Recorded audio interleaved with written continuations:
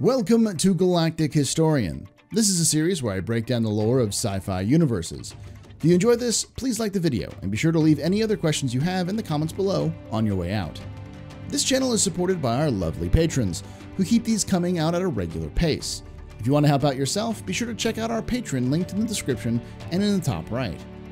Since it's the Invictus time of the year, I want to start a new series of exposés looking at the various squadrons of the UEE Navy, the men and women who changed the fate of mankind over the nearly 500 years they've been active. From the breakers of the Tavaran to Vanduul hunters, these squadrons exemplify the highest qualities of human military service, often fighting desperate battles, being outnumbered and outgunned, and still coming out on top.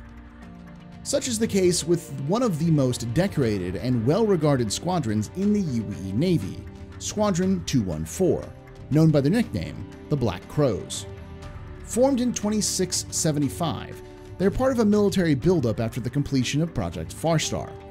They're classified as a multi-level force applicator, which means the squadron fields multiple types of aerospace craft for a variety of operations. As it stands today, the unit consists of one flight of F-8 Lightnings, one flight of F-7A Hornets, one flight of P-5G Gladiuses, and their most famous unit, one flight of T-8A Gladiators, known as Bravo Flight. While members of Squadron 214 would like you to think the origin of their nickname, the Black Crows, comes from their cleverness and penchant for vengeance, the reality is a bit less glorious. When the squadron was first formed, it had a reputation for boasting. They were the first to achieve a perfect score in a Hard Plus rated simulated bombing run and let everyone know about it all the time. It got so bad they earned the name Branton's Braggarts, after the initial commanding officer, Captain Charlotte Branton. To add insult to injury, their ground crews painted black crows on all of their ships, as a way of showing their distaste for the squadron's constant cawing. By the time 214 saw action, the entire squadron had black crows painted on their ships, and thus began to be known as the Black Crows. While the squadron as a whole is well regarded in the UEE, they've become most famous for their flight of Gladiator bombers, known as Bravo Flight. They gained their reputation during their first action against the Vanduul push of 2681. The flight initially composed of Aegis Typhoon light bombers, and fought the Vanduul approach from Orion to Tiber, tooth and nail, making the Vanduul pay for every kilometer of space. All the while, the flight pulled double duty as search and rescue craft up until the very last minute of the evacuation of Tiber. As a result, Bravo Flight has earned the nickname the Bloodthirsty Birds, and have become the bomber force the UEE calls on when they need a Vanduul threat eliminated. The record against the Vanduul has been impressive to say the least. Having been credited with destroying a dreadnought, 4 battleships, 9 carriers, and countless fighters and support craft, the 214 also have 7 Medal of Imperial Valor winners in its storied roster. One of their most famous exploits was even turned into a recruiting vid for the Navy called 12 Went In, recounting a 2720 assault by Bravo Flight on a Vanduul Harvester dropship, an attack which cemented the squadron's reputation as Vanduul hunters. Since the introduction of the T-8 Gladiator in the early 30th century, the Black Crows have become the poster child for the ship, using it incredibly effectively against Vanduul threats. However, the most impressive feat the squadron has ever done was on August 9, 2932, during an incident which would become known as the Virgil Raid. The system of Virgil had been lost during the Vanduul push of 2681, the very same fight the Black Crows earned their reputation. It was a crushing defeat for the UEE, who were routed from system to system until they finally stopped the advancing Vanduul. It was a sore spot to the renowned squadron of Vanduul hunters that their reputation was born out of a desperate defense and not a heroic victory, like many of their more famous cousins. So when August 9th, 2932 came, it was seen as redemption. In the Vega system, on the border of Vanduul space, a detached UEE Navy battle group under the command of Admiral Bonds were called to action stations early in the morning. Starmen and pilots aboard the Bengal carrier, the UEES Typhon, scrambled to their stations and, for 12 hours, held their posts, guns ready for a feared Vanduul strike, one that had been anticipated for centuries. When the all-clear was given, the crews of the battle group breathed a collective sigh of relief. However, the real cause of the false alarm was becoming clear to the members of Bravo Flight, who were temporarily stationed aboard the Typhon. Virgil's aging early warning satellite network had relayed a UEE distress signal from somewhere in the system. As a result, Admiral Bonds had requested his battle group jump into the system in force to respond, but was denied by the High Command, who had estimated a 55% chance that a Vanduul clan was actively operating in the system, and Command did not want to waste the battle group on a hunch in a system that hadn't seen active human habitation in over a century. Morale aboard the Typhon was low. Here there was a military rescue beacon deep in the heart of one of the Empire's bloodiest defeats.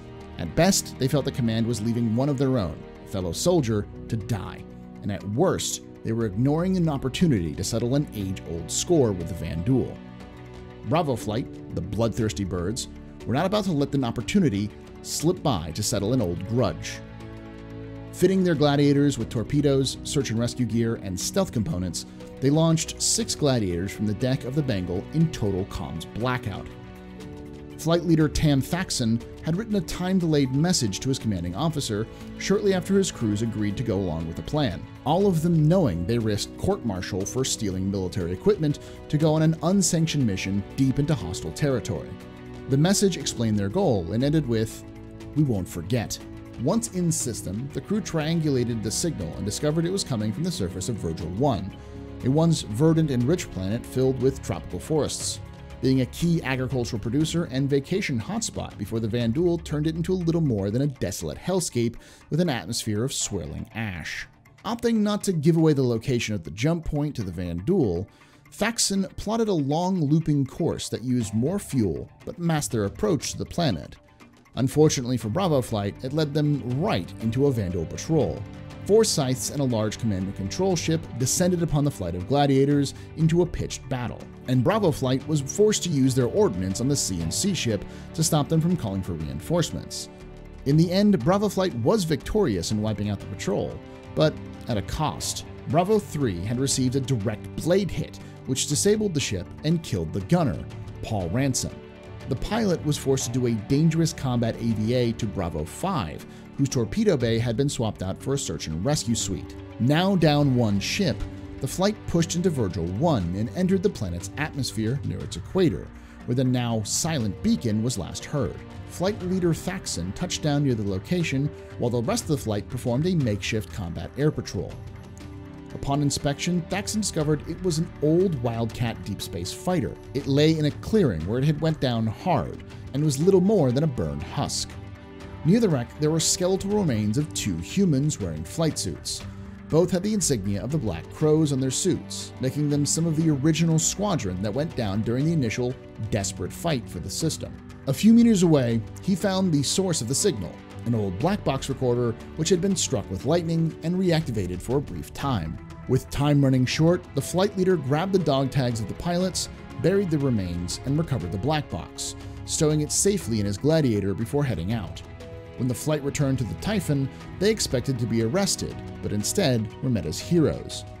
Incredibly, the black box recovered revealed that the crew of the Wildcat had opted to stay behind to cover the retreat from Virgil in its final hours, going down fighting to allow the rest of the 214 and the Navy to escape the system safely, making Bravo Flight not only heroes, but preserving the memory of their lost ancestral heroes.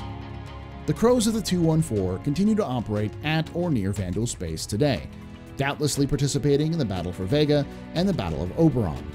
The squadron that was once mocked as Branton's braggarts have come to earn their wings and right to crow, but they seem to be on an unending quest to redeem their ancestors' sacrifice and bring the fight back to the Vanduul. Until then, the 214 will continue to serve as the bloodthirsty birds of the UEE Navy.